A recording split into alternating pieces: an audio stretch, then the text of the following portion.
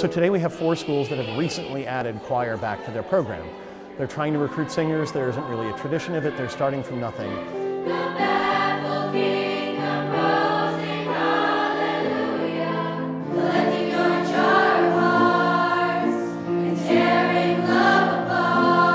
Today we're here with Dr. Sperry working in a middle school choir festival.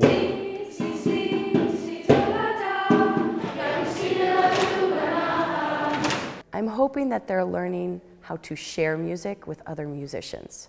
But if you let the bones open, hallelujah, you're going to wind up making a lot more noise without any extra effort. People need to have music as part of their lives. And I think a huge part of this is social, like joining choir skirts the edge of a sort of social situation. And most schools, when enough people start to join choir, it becomes a popular thing and you get over that and it changes the culture. Every time I'm in a choir, no matter what choir it is, it becomes a new family. For my kids, it's essential. Because they have never had this type of experience in their background, they don't know what it should sound like or what it should be like. They'll get a chance to hear some of the PSU students sing, so they'll get a sense of like where they might get later on in life. Take my hand, Lord, and lead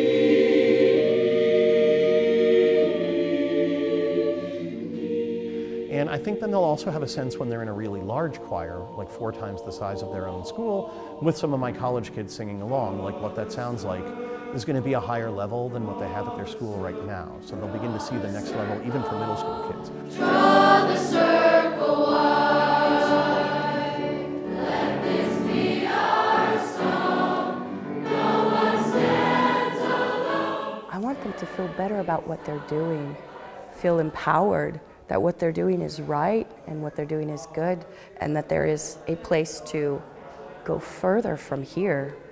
You know, this is only the tip of the iceberg. So I hope they go back on fire and say, yeah, we want to do this and grow this program. It's a really fun experience. I don't know anything in particular. I'm just going to try to remember it. Try to not forget it.